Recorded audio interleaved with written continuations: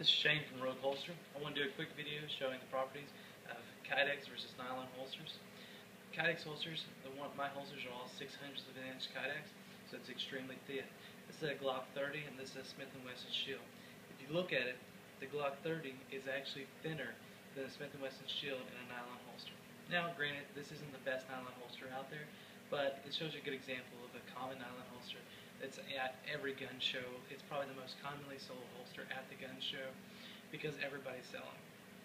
But if you look at it, it adds so much bulk to the gun, you can actually carry a much larger gun, double stack 45 versus single stack 9mm in a smaller package.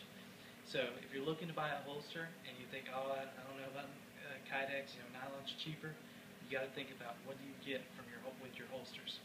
With my Kydex holsters, you get something extremely small, very small, on the imprint side as well.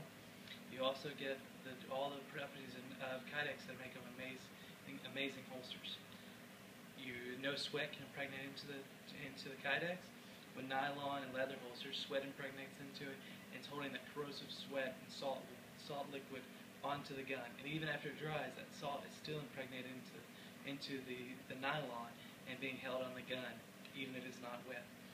A Kydex holster, on the other hand, you can wipe out and all that salt goes away.